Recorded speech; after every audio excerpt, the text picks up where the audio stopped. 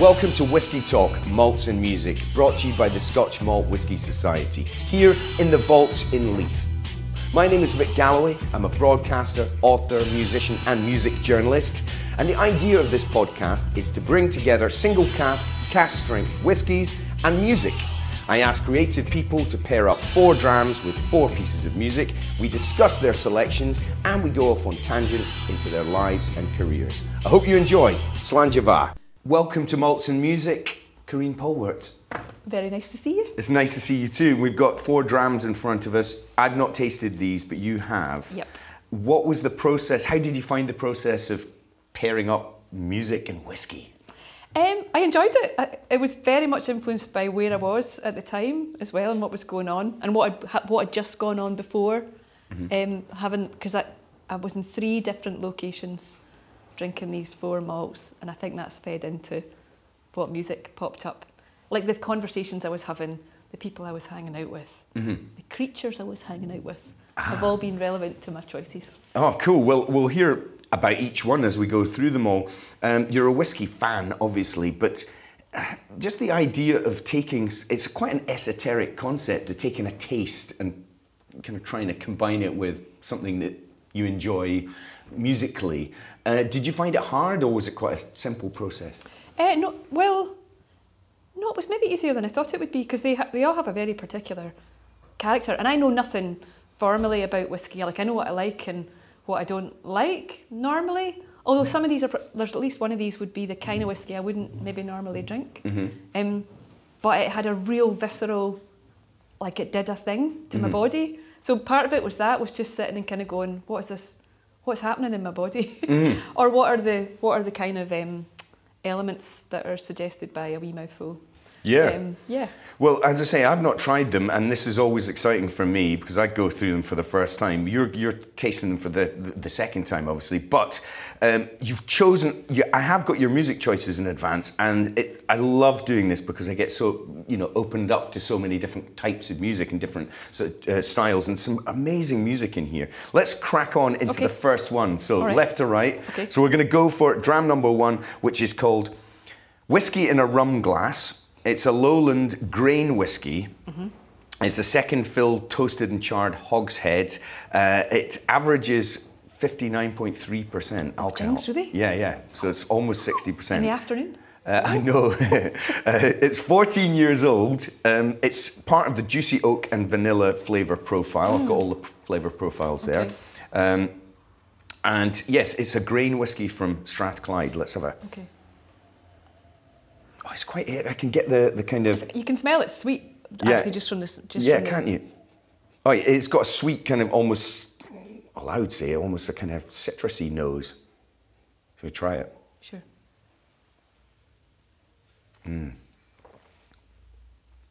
Now, grain whiskies to me, again, I'm much like yourself. I'm by no means an expert, and I'm learning more and more about whiskey. They can be quite sharp to me, and they're not as full-bodied and as rounded and wholesome as a nice malt whiskey. But this is quite nice. It's nice. I quite like it. Yep.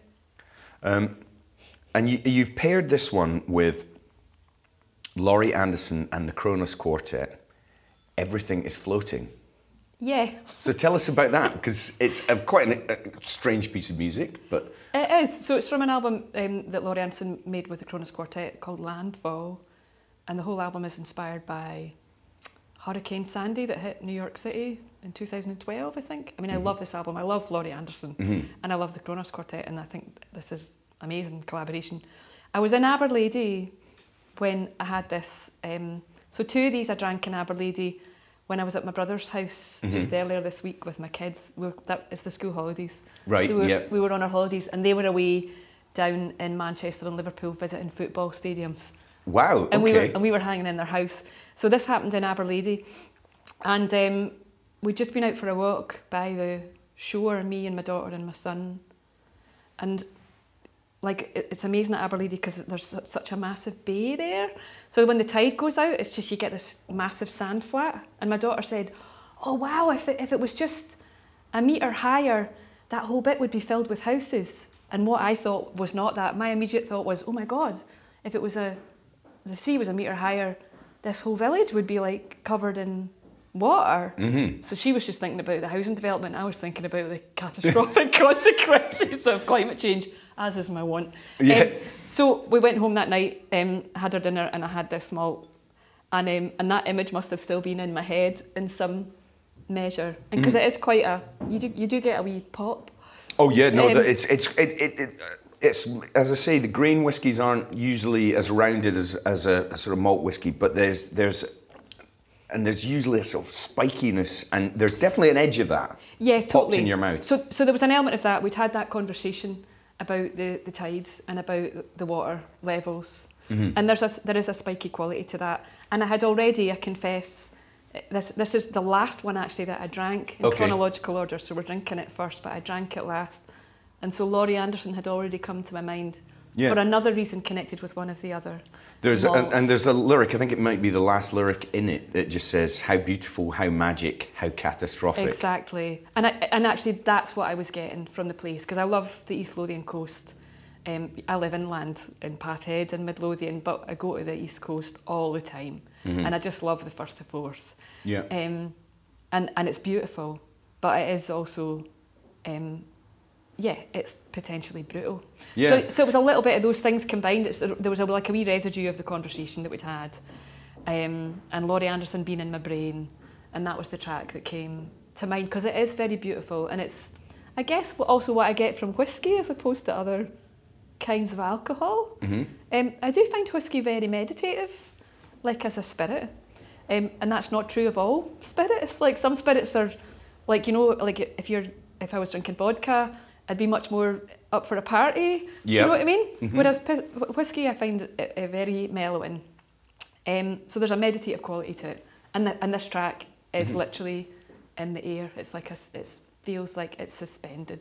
Yeah. And that's kind of how my body feels. I like the Kronos Quartet and Laurie Anderson as well, but I didn't actually know that they'd collaborated on this album, so this was brand new to me.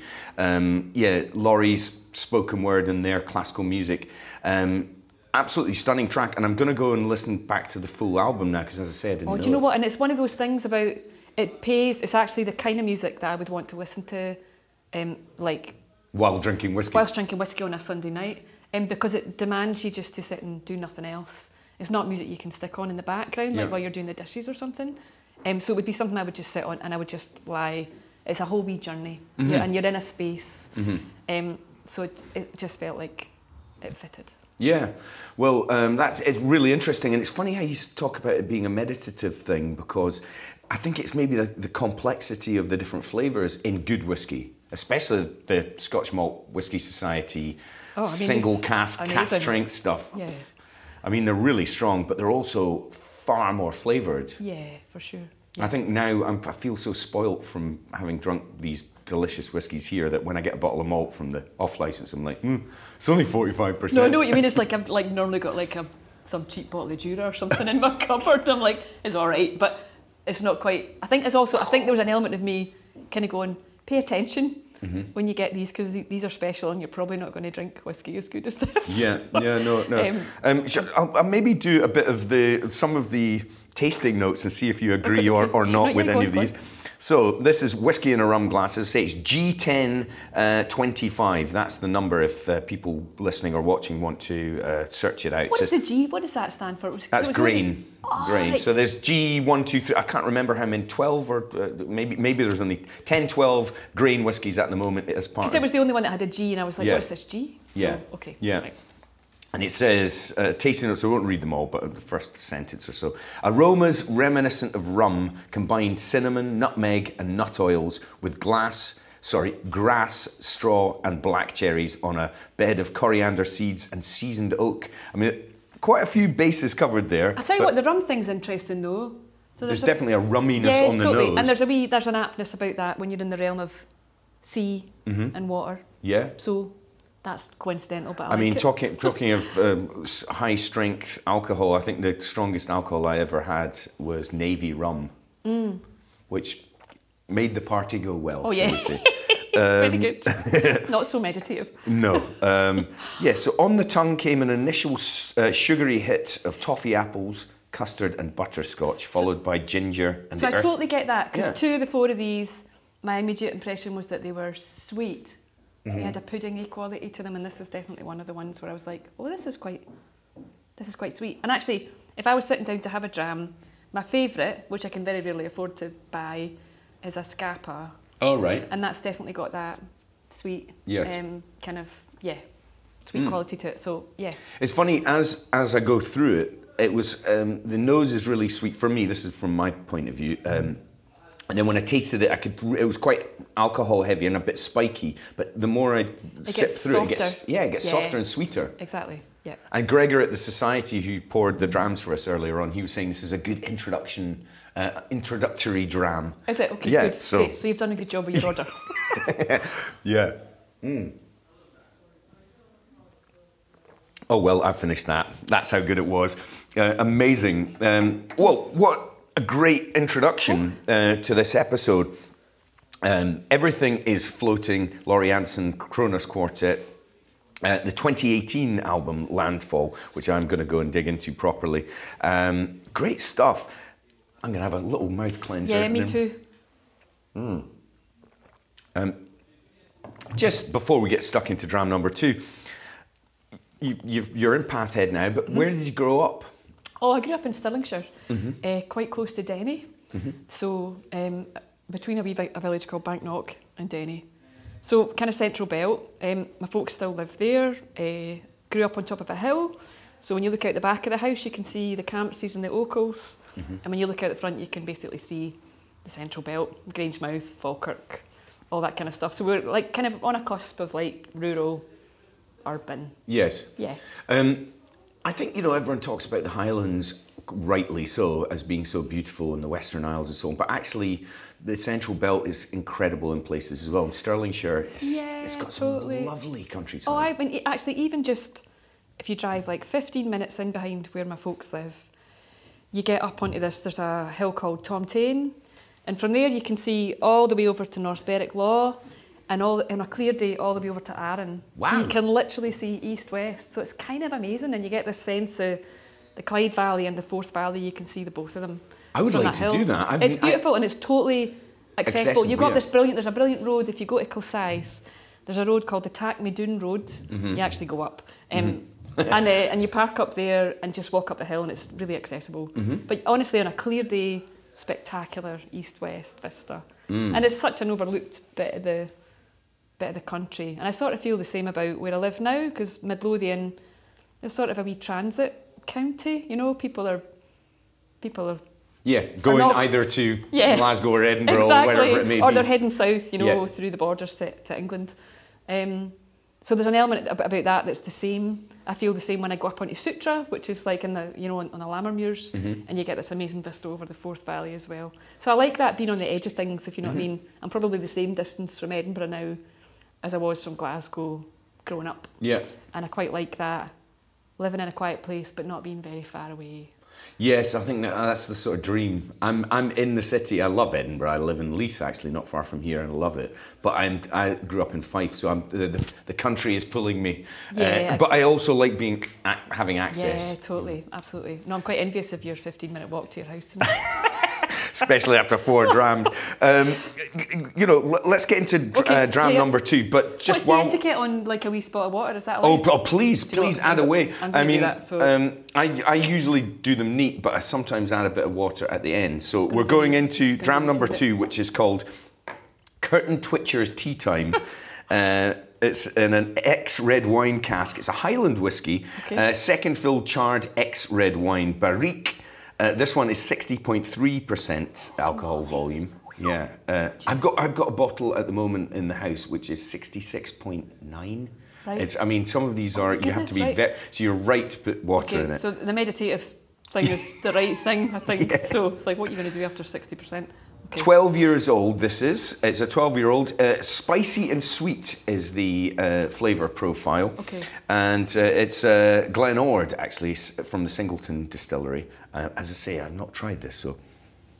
Oh, quite a different nose. There's a hint of sweetness, but maybe a slightly sort of winey kind of sourness as well. But it is quite sweet on the nose. Definitely still quite sweet on the nose yet. Oh, it's nice. Wow. I often think this is what a great way to earn a living. It's not bad, is it? So, now, okay. Let's go in. Let's have a sip.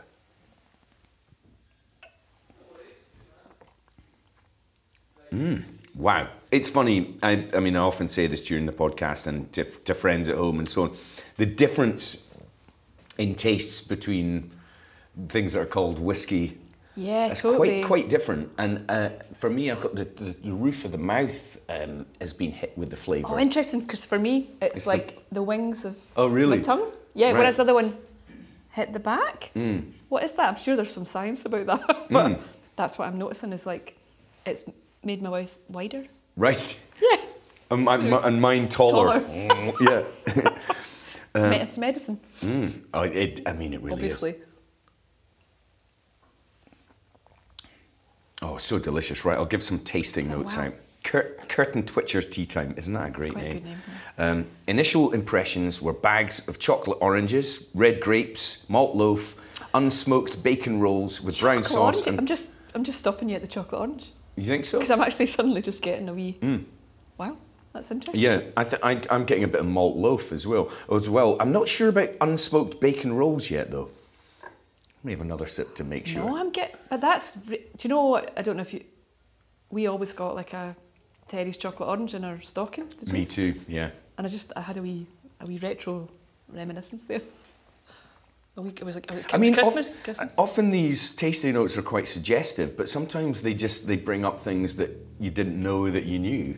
Malt loaf is interesting. I used to, when I was at school, went to Denny High School, and I would often buy a Soreen malt loaf for my lunch, and just have a Soreen malt loaf. Oh, well, why not? I quite like it. Yeah, I mean, it's not like, you're maybe not hitting all your vitamin bases. Especially with about an inch of butter, well, maybe half an inch of butter on it. That's for me.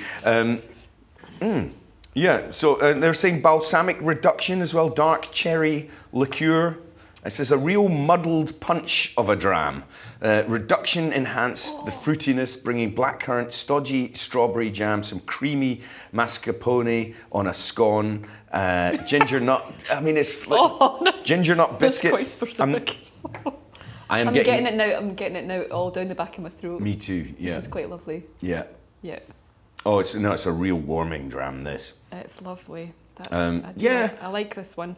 I'd be having this one over the first one if it was a competition. Not that it is, but I'm just saying.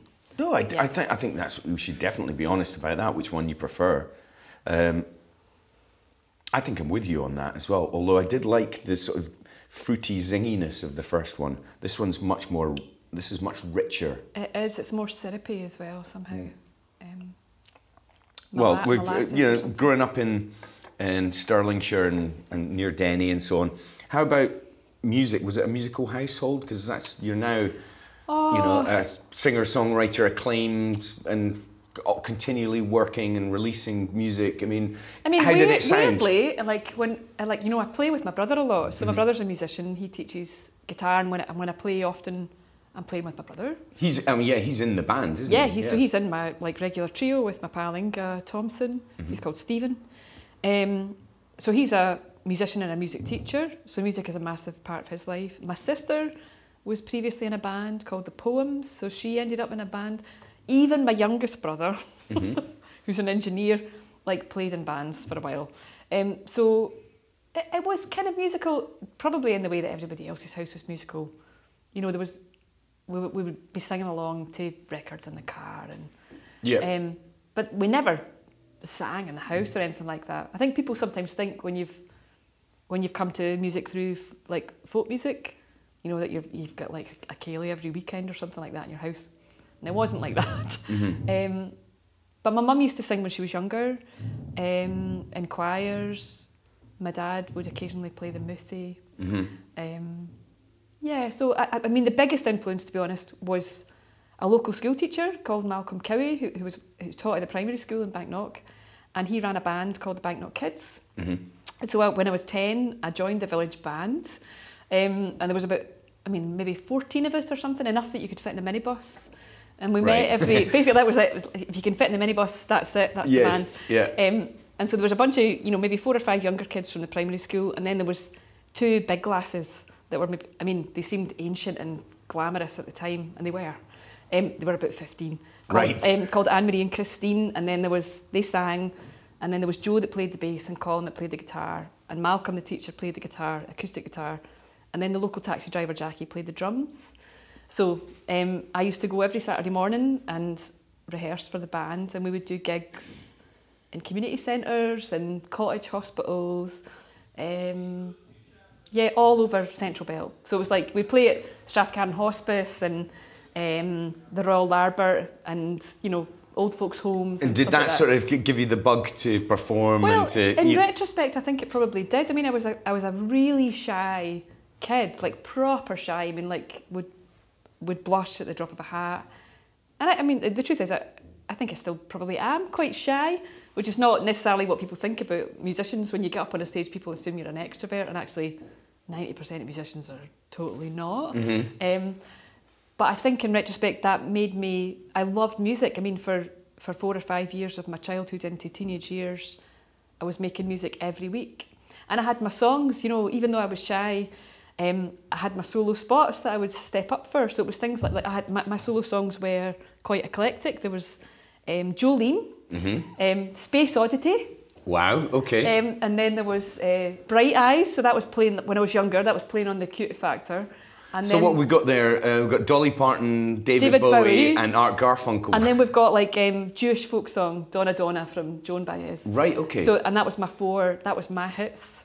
And they're all quite different. I mean, that's quite different ways of singing. I mean, I think about it now and go, Space Oddity. I mean, my goodness. Round like control to major tone. I mean, you know, And I mean, those are, well, I don't know, I can't remember the Joan Baez track, but... It was like a song about the Holocaust. Right, okay. I mean, it was like quite heavy, like, you know, but actually, you know, the songs were, we did everything from like Cat Stevens, the Beatles, Neil Young. That's quite forward thinking for the... It was amazing. It was actually, honestly, I look at it now and go, that was a transformative experience to be involved in a band. And actually, you know, to go and actually have to step up and perform as part of a unit. It was really beautiful. And Malcolm Cowie still lives in the village in Banknock, where my folks live in that community. And so do quite a number of the band, you know. I've met a few of them in recent years at gigs. And I honestly think if that hadn't happened, there's no way I would be making a living now. It's funny how those like, sort of childhood experiences. I had a really good English teacher who encouraged me to go into acting when I was, you know, a teenager, which, you know, you wouldn't have, you felt awkward and weird. And did you do that? Did you go to drama school? Well, I did the National Youth Theatre and things like that. Oh, did you? Right, and that was the way my parents thought I was, and the school thought I was going to go, but I went into rock and roll instead. But it, you know, it was, you need, whether it be people in your family or your school or just your local community to encourage and pull those things out of you, because it can literally change your life. Oh, totally. I feel that, 100%. And it wasn't the school system. It was this one teacher that gave up tons of time, like tons of extra time to the community to run this band. So I never did music formally at school, you know, like never have no qualifications, can barely read a score. But actually, I spent 4 or 5 years, like really important years, gigging and learning songs, like tons of songs, and learning harmonies, and being part of something. And I think that really mattered later on when I left home and discovered the folk scene. It was the closest thing I could find to that, because it was all about being in a room with a group of people making a sound in the moment. Well, let's talk about the folk scene in a second, but we should finish this before we finish this dram. Our 60%. Well, we should pair it up with some music, which is why we're here. And you've chosen Declan O'Rourke and Sarah. Oh, so this is the other Aberlady one. So these first two are my wee holiday to live in my brother's house. Yeah. Which is a much nicer, warmer, brighter, bonnier house than the house we live in. It's funny that, isn't it? And the reason we were there is because they have a dog. They've got a dog who's she's just over a year old, called Daisy. She's a beautiful, beautiful dog. She's a Labradoodle. And they were away on this trip and they couldn't take the dog. And my kids are constantly on at me to get a dog. And we can't really have a dog right now until I work out how to make a living that doesn't involve going away. It's not really possible to be in a lone adult household and have a dog. Yeah. So we're like the #1 on-call dog sitters for our pals. Yeah. Anyway, we had an absolutely brilliant time with Daisy. I mean, I loved it, and like a teacher right on the edge of going, like, get me on the RSPCA website, yeah, and get us a wee spaniel. Yeah. Anyway, Declan O'Rourke's Sarah. I saw him play, first of all. I think he's brilliant. So he's like one of my peers in an Irish context. So he's from Dublin.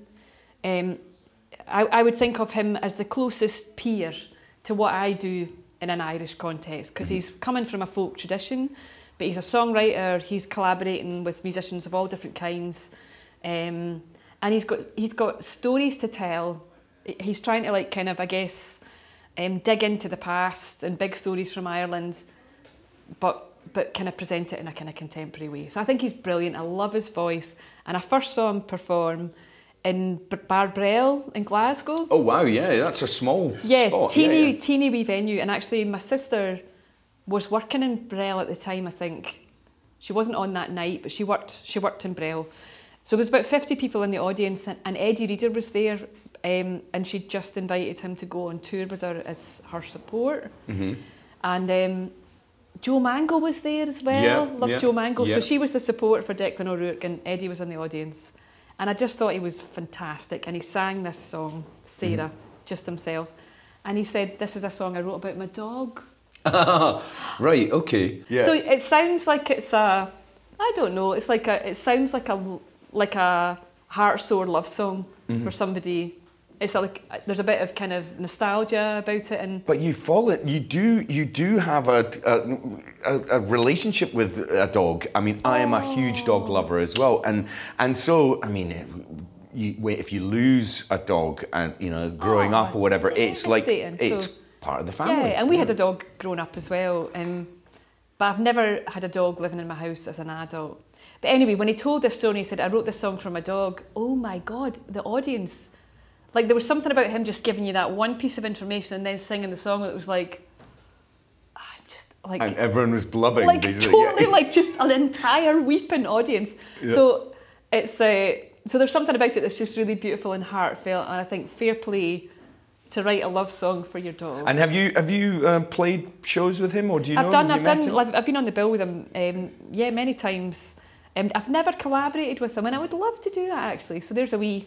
There we go. Well, Declan, if you're listening or watching, tossed into the universe. Yeah. I think he's absolutely magic, and I think he's got a lovely voice. I mean, it's like butter, or deeper than butter. It's like molasses. I was going to say, something like treacle. Yeah. But part of his voice, I mean, you may disagree with me here, but it reminds me occasionally of Rufus Wainwright, his voice. He's got that kind of...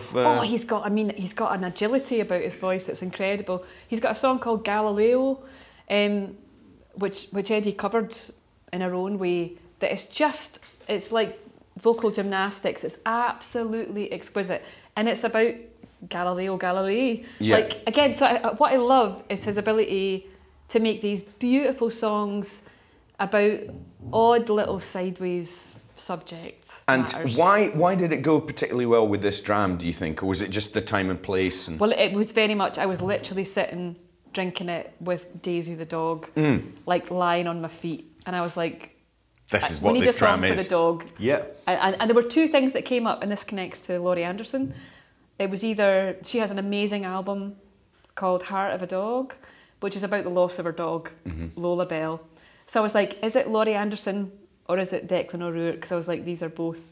And I was like, let's go with Declan. Let's go with Sarah. Well, you're a fan, as is Christy Moore, Pete Townsend, Paul Weller, all sorts of people are championing him. And I mean, he must be doing quite well for himself now, but maybe... He's a novelist as well. Oh, is he? I mean, I think this is one of the things that I really feel like, oh my goodness, he's got a bunch of things that are you write as well. And so does James York. Then there's a wee bunch of musicians that are stepping into that realm of writing.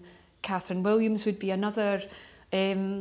And that's really interesting to me because you know, I'm curious about that. What being a musician brings to your writing. Well, to me, you have an extremely melodic, pure singing voice. There are loads of people who kind of dance around the melody. They might not be the greatest singers of all time, but you have a really precise, beautiful, pure voice. And yet, I often think that it's the words that are the first thing that come from you. Tell me I'm wrong. No, I think that's kind of true. You're a word-driven person, even though you're a very melodic and pure singer as well. No, I would say that. Like, there's always something to say. Yeah. If you know what I mean? And I don't think that's always true. Like, I've collaborated a lot now with other writers over the past 15 years or so. And it's been really interesting to notice that some people are, all the feeling of what they're doing is in the sound. I'm thinking of folk like, I had just one tiny experience of working with James Graham from the Twilight Sad. Yeah. And his whole vibe was about, he was literally gibberishing, like to make up the melody. It was kind of emergent out of like the sound. Well, I think maybe McCartney, good old Paul McCartney, I think he would come out, well, you know, the classic Yesterday started as scrambled eggs. But it's got real like weight and it's proper feeling, but it's not starting with words. But for me, it's like I've always got something to say, if you know what I mean. And I think Declan O'Rourke does too. So I feel like I don't. So really, when you're writing, you'll have a line or a verse or a. I've got a page of stuff, and they come together. You know, like melody and lyric. It's not like I've got a lyric and I set it to music. It's a bit of a swimmy kind of process, if you know what I mean. But I think I always know, like, where I'm heading. And I think Declan O'Rourke does too. So when I hear him, I think. I understand your craft. Yeah, well, I think it's a fine choice, and then to go with a fine dram. Shall we move on? Yes. Yeah, because I mean, as much as I'm enjoying this dram, there's not much left of it, you know. So dram number 3, Karine, is called Tea Tree Tobacco Leaves.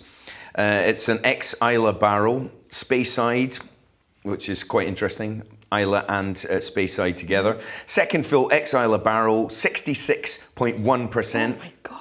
I know.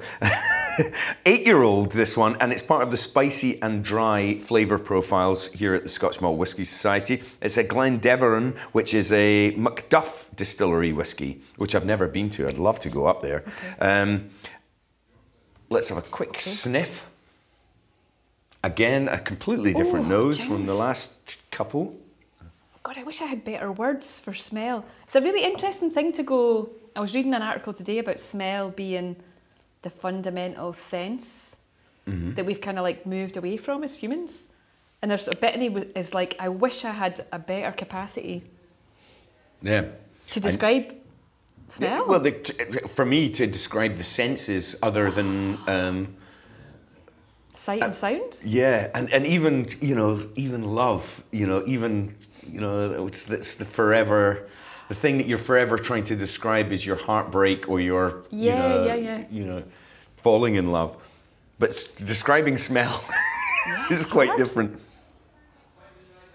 I mean, there's quite a bit of alcohol on the nose, I think. But again, a sweetness, but a different kind of sweetness, less fruity and more kind of caramelized or something. Yeah, although it's the first one I would say that is a little bit. What's the word for? I'm not trying to offend it. It's got the most gluey quality of the three. Oh right, yeah, glue. Oh yeah. That's strange, actually. It's funny because the tasting notes suggest things to you. I mean, now that you've suggested that, I can get that kind of gluiness as well. But it also has a sweetness to it. It does. So here we go. Tea Tree Tobacco Leaves. Okay. It's $6.56, by the way, if you're looking for it. If you're listening or watching and you're looking for it. And I should have said that the Curtain Twitchers Tea Time, which was the last one we had, was a 77.68. I didn't say that at the time. I apologise for that. So this is a 6.56, and it says, aromas were rich and sweet with an abundance of toffee, chocolate, and coffee dregs mixed with caramel shortbread, condensed milk, and charred oak. Instantly, the palate was alive with... What milk? With condensed milk and charred oak. Oh, charred I'm not getting the charred oak, I have to say, but it says instantly the palate was alive with menthol, hints of tea. So menthol is what I'm getting. Yeah, that's what I meant by the glue. Yeah. So okay. Hints of tea tree oil and forest floors joining ginger, walnuts, and poached pears. Right. Oh gosh. Okay. Well, I'm just on the smell just now, so.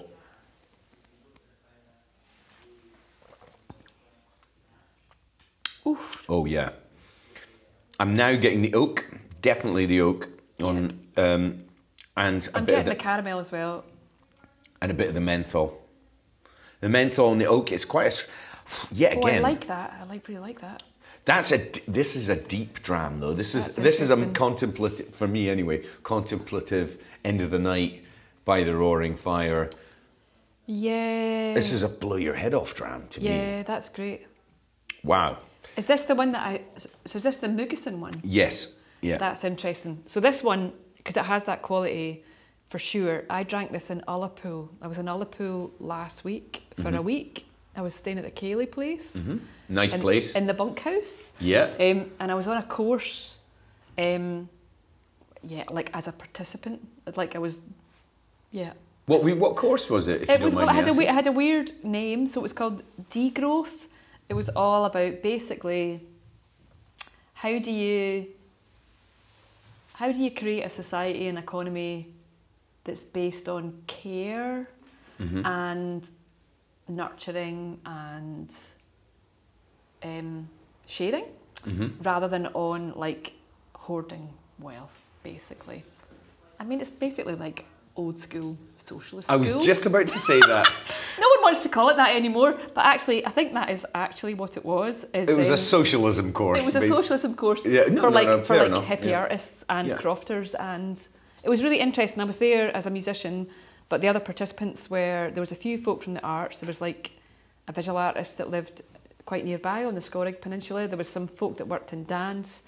There was a lot of people that worked in food, like community food, crofters. There was a brilliant theatre maker from Skye, and we were all there fishing for ideas on how to be basically more kind. How to be better people and a better society. That is basically it. How to like we're living in an absolute chaos time. Yeah. And the people that kind of govern everything are patently don't care. So what can you do in your own sphere of work and influence in life to kind of like resist? That was basically what it was about. So and the Cayley place I love. I've been to I went to the Cayley place first in 1993. Oh wow! It was the first place I ever paid for a bed. Right. Like as a punter, as an adult. Yes. I went with my first ever boyfriend, and we were like, let's go to the Cayley place. That sounds great. And we had a double bunk room in the Cayley place. I think it's amazing. I think they're brilliant people that run the place. They've got a real spirit of like community, and it's not about profiteering. I've DJ'd in there at Loopaloo Festival many times, as well as the Seaforth just round the corner. Nice. And it's such, I mean, I always say this, I've DJ'd in Ibiza and all these sort of so-called glamorous places. Ullapool, best crowd in the world, certainly for me anyway. It was absolutely jumping, totally. Great atmosphere, friendliness, fun, wildness as well. People, if there were chandeliers, they'd be swinging from them. Yeah, totally. Great place though, good food. I mean, I love it. Yeah, I think it's a brilliant place. I've been there like as a punter, I've been there to do gigs, I've been there as a teacher, like I've done all kinds, and I've been there as a participant on a course. So I think it's great. So this I drank there. Right, okay. And that is partly what influences the choice. So you've gone for, you said Mugison, is that how you say his name? As an idiot, I would just say Mugison, but so Mugison you're going is to probably... Iceland, aren't you? I am, and by the way, I've seen Mugison 2-3 times live in various different, you know, on his own, with a duo, with a full band, and he's fantastic. I think he's a serious talent. I think he's great, but this is a wee bit of an outlier track. It is, yeah. Because his stuff is a bit heavier and more electronic and kind of like it's all soundscapey, and it's kind of more maybe what you'd think of when you think of Icelandic music. Yeah. But this is I love this. It was sent to me by a friend of mine from Vancouver called Doug Lang. and it's a spoken word story piece, like with a kind of basically with a wee chamber kind of ensemble called Salt. So basically this is inspired by Ullapool and Loch Broom, which is a sea loch, because we went down like a bunch of hippie socialists, and we did the whole like splashing our faces with water from Loch Broom, and it was salty, so I like tasted of salt for the whole day. Yeah, yeah. And I was like, oh, when I had my dram, I was like, oh, salt. I think it's beautiful. It's a little myth, really, about how salt is born and about how tears are born. I just think it's the most exquisite thing. Honestly, if I had 5 pieces of music that I could keep forever, this would be, this would be one of the pieces. That's interesting, because it is slightly unusual for Mugison, who is an unusual artist anyway. And yeah, so it's slightly almost childlike. I'm not sure if it is a child. Well, I think the voice, I read somewhere, I couldn't find it recently, but was his neighbour. So I don't know if it was his neighbour or his neighbour's daughter. So it's a child speaking, and it's got the quality of myth and old story about it, and I just think it's beautiful. And with that Icelandic accent as well, sort of lends itself some kind of sort of exoticism as well, but also a kind of darkness. Like sort of, it's kind of elemental, and I love it for that. So Ullapool to Reykjavik. Okay, Ullapool to Reykjavik via Glendeveron, which is a Speyside, whiskey here. So so we're getting a good kind of span of the landscape there. I love this, and it's almost 20 years old. Well, it's 2004. Is it? So as I say, I've seen him live a few times, and always blown away. Yeah, I think he's brilliant, absolutely brilliant. I was so glad you picked this, because I hadn't heard this particular track, and I hadn't listened to his music for a long time. Yeah. He's sort of gone off my radar a little bit, so it was great to connect with it and realise how talented he is, and how diverse and sort of eclectic. Really good. We were talking about a couple of drams ago, the folk scene. Did you grow up listening to traditional music? No, really not. I grew up listening to Top of the Pops, big country and U2 and Eurythmics and 80s classics. I think what I realised is there's a big thread that comes through family and to some extent through school.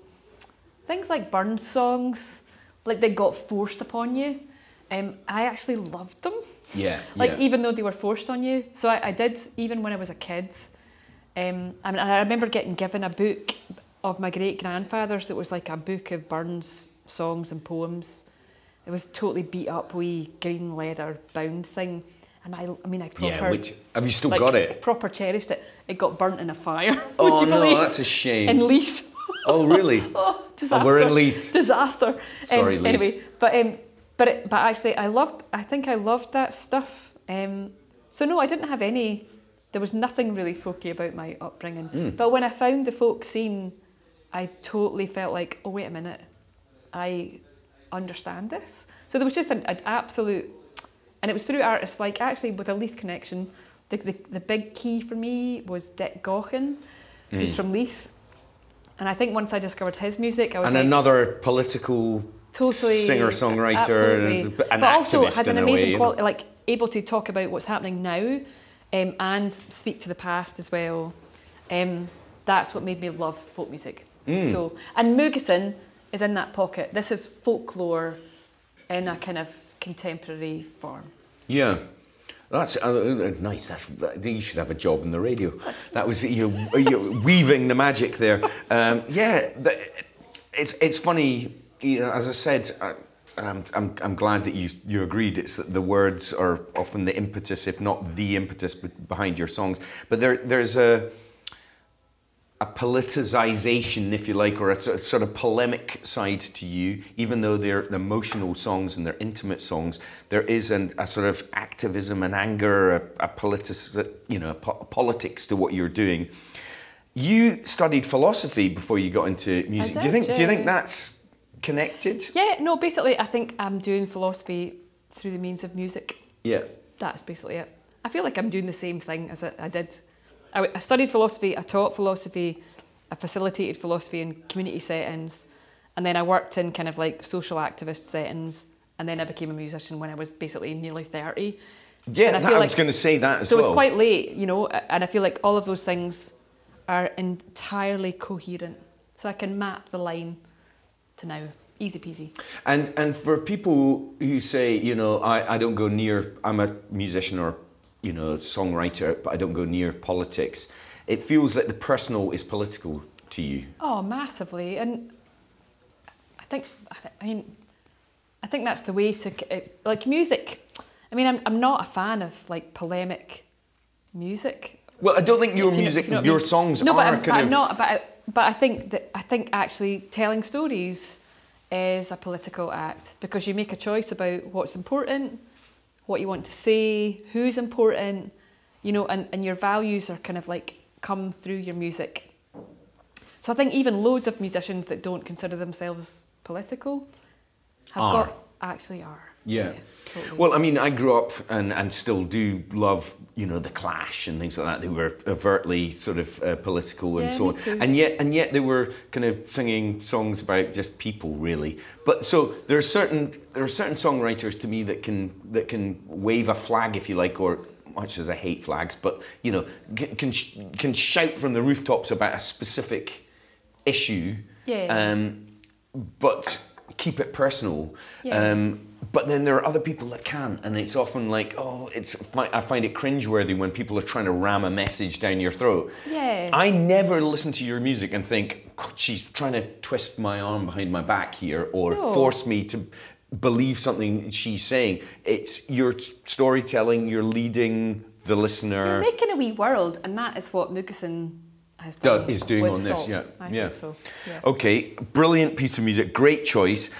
Tea Tree Tobacco Leaves is paired with Mugison, the Icelandic songwriter, you know, sound inventor, whatever. I'm going to have another palate cleanser. Final dram, Karine. Yes. Is a 135.37. It's called Pickle Me Timbers. I love the maths of this. It's like, it's super spotty. I know, it is. I'm like, what does that database look like? Well, it's the first number is the number of the distillery, and the second number is the batch. 1.5. Yeah. So there's. Oh, I mean, how many are there? I mean, it's ever growing in Scotland, and there are distilleries popping up all over the place. But I think they're into the 150s now. God, right. Dotted all around the country. Wow. And there was a time when they were all being shut down, and that whiskey was yesterday's news. It's amazing how things flip and change, and now it's, you know, it's great. It's great. And talking about Mugison, I'm off to Iceland to look at the Eimverk distillery in a wee while, which is going to be exciting. Anyway, Pickle Me Timbers. It's a second fill ex-bourbon peated whiskey, a Highland whiskey. It's, as I say, 59.1%. Okay. 10-year-old. Disappointing. I know. After our last one, which was 66.1, yeah, only under the 60s this time. A 10-year-old is peated if you're looking at the flavour profiles, and it's an Inchmone, so it's a Loch Lomond distillery. This one, and you have paired it with. I'm going to say this wrong, even though I should be able to speak some kind of potential Greek because my dad lived there for a while. Alkinoos, Ioannidis. Yeah, Alkinoos. Ioannidis? Ioannidis, yeah. Ioannidis? Yeah, yeah. Ioannidis is the artist, and I'm going to get this wrong. Apogeuma sto Dendro. Great. Perfect. Let's go for that. Perfect. Now, this is completely new to me, and of all of the music that you chose, I've liked every selection, but this one really, like, took me somewhere. What an incredible voice, what an incredible arrangement. Oh my God, he's amazing. You've chosen the live version. Yeah, totally. I have, because I think this is the most heartful version of this song. There's actually 3 different versions that you could find on Spotify. Yeah. There's an album version, there's an orchestral version, and there's this live version. I've not heard the orchestral. I went straight for the album version, and I love the live version. The album version is stunning as well. I think you know, it gets heavier towards the end. Oh, but totally. It's brilliant. It's totally brilliant. So Alkinoos is a pal. Oh, is he? Yeah. Right, okay. And he's a pal by a really curious route. He got in touch, I think, I mean, it might even be 10 years ago now, 9 or 10 years ago. He's a total dude. So he's a Greek Cypriot songwriter, composer. He composes for orchestra as well. He trained in St. Petersburg. He's an incredible musician. And he's a poet, and he's just a great guy. He got in touch, I think maybe 2012, 2013. And he said he had a friend who is from Glasgow, who's like the kind of Greek diaspora in Scotland. And he was like, I want to come to Celtic Connections Festival. Who should I meet? And she gave him a wee list of like 4 people, and I was on that list. And he got in touch going, I'm coming to Glasgow. I don't know anyone. Do you want a jam? Yeah. Do you want to meet up? And I was like, oh my God, this guy is like coming from Athens. Yeah. So I was like, and I lived like outside of Pathead with little kids, and I was like, the guy is flying from Greece. Make an effort. Yeah. So I went to Glasgow and I met him for a coffee for about an hour and a half. I thought he was brilliant. Great. And then he got in touch about, 6 months later and said, I'm doing this project in Athens. Do you want to come? And I was like, gig in Athens? Yeah. Sounds great. I was like, yeah. So I went to Athens, and then I got a real sense of what he represents, because I landed in Athens for this gig, met his band, but actually it was being out in the street with him, and like young people would meet him in the street and like they wanted selfies. Yeah. Oh right. They wanted like signatures, and I was like, my God, this guy's a total dude, because I think he represents something cultural and political. He's Cypriot, but a Greek Cypriot living in Greece, and you know, he's sort of like guddling in the same pool as me, a little bit like Declan O'Rourke. Like he would be the kindred spirit in a Greek context for what I do. So he's like playing around with kind of big old stories and myth and traditional forms, but he's a god. Like he's literally like, oh my God. I looked at the lyrical translation of this particular song, and it's epic. It's epic. Well, he also, interestingly, both of us studied philosophy, and we're the same age. All Greeks study philosophy. Yeah, of course they do. Of course they do. No, they probably don't. But the reason I picked this track is because he came to visit about a month ago, 6 weeks ago. He came with his wife and his 3 kids and a friend and her 2 daughters. And I live in a wee semi-detached house in like Pathead. And I literally like converted my entire house into like some kind of Airbnb. It was like, oh my God, 8 people. Right. Every cushion, every like mattress topper, like, and they came for a holiday to Britain. They went to England, and they came to Scotland for like 10 days. And I was like, come. They came for 3 nights. And I've been 3 times to Greece to visit him.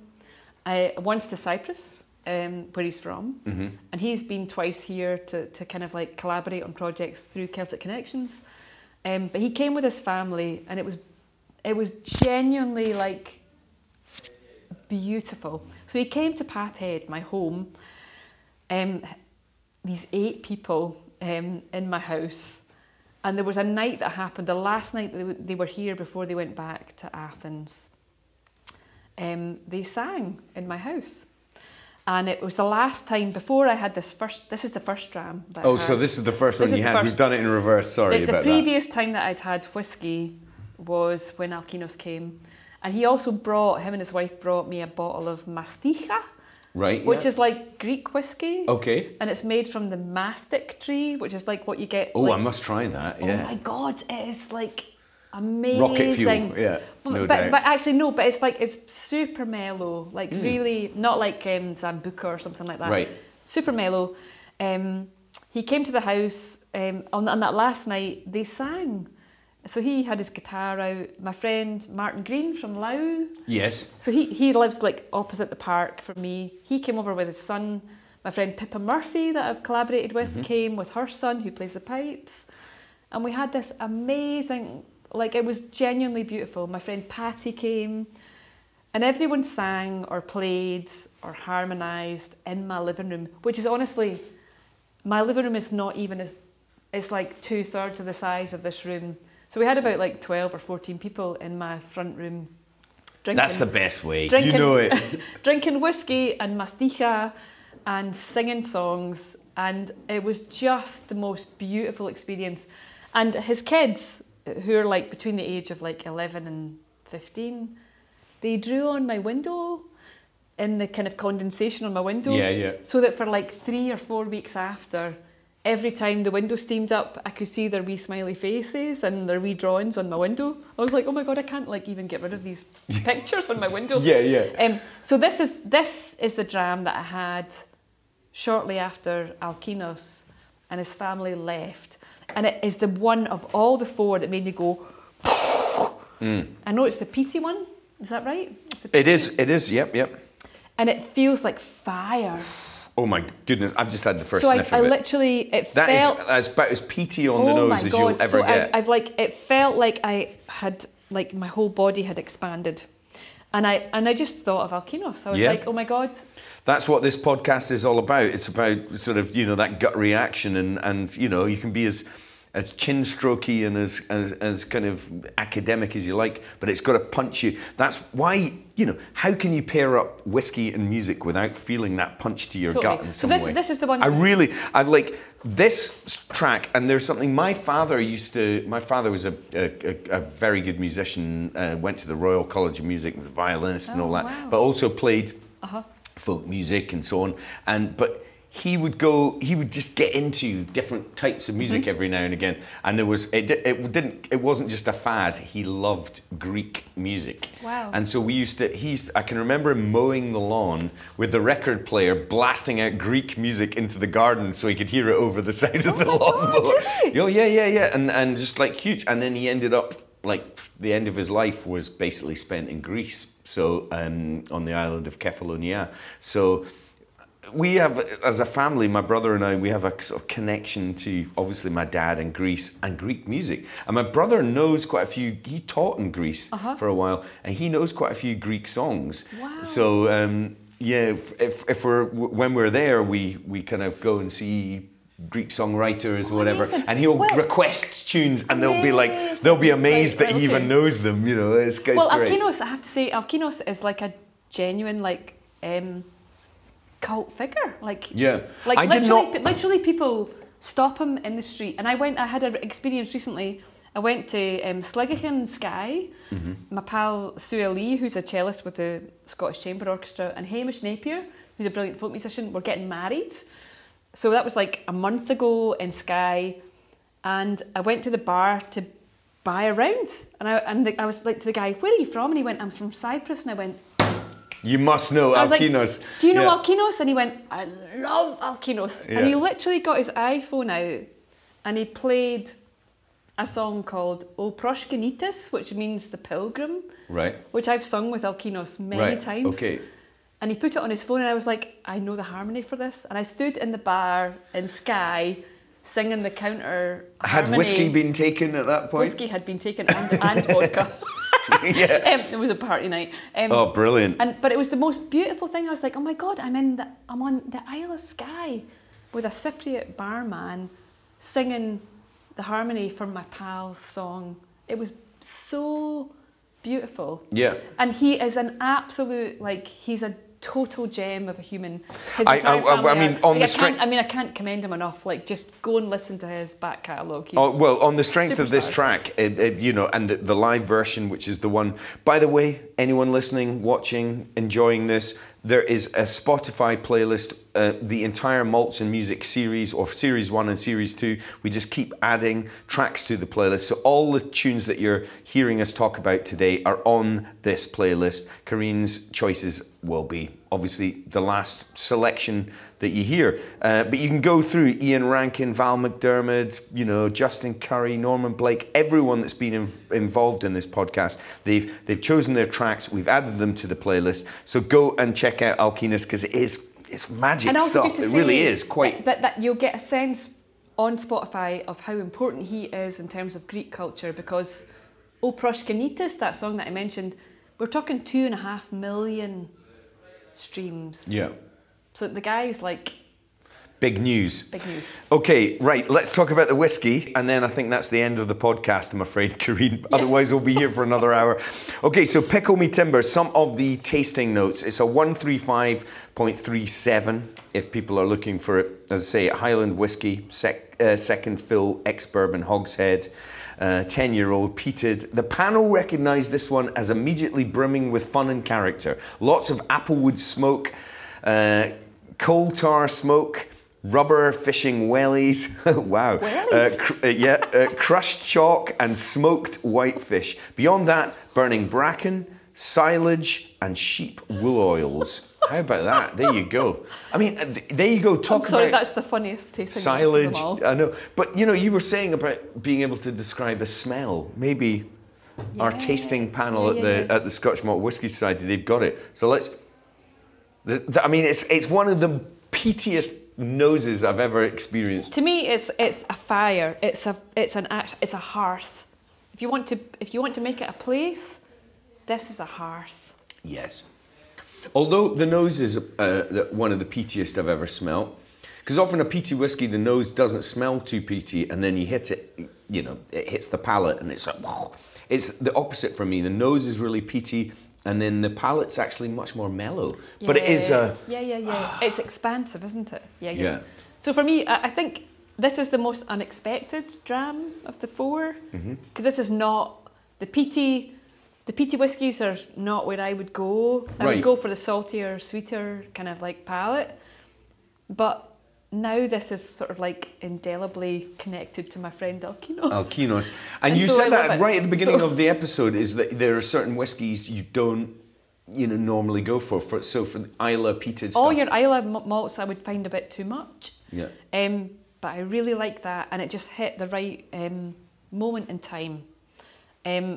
So actually, I would happily drink that again. Good. Well, I loved all of the music that you chose. I loved all of the you know, the connections between the drams and the music, and I loved chatting to you. And by the way, I've got millions of questions, and we didn't even get through most. In fact, we got hardly through any of them. But you know, spoken word, theatre, countless albums. What's it, about 9 albums now? 9 albums? I don't actually know. Solo albums and lots of collaboration. Karine, you are a force of nature, and you're a lovely person, and it's great to drink some drams with you. Thank you for being a guest on Malts and Music. You're very welcome.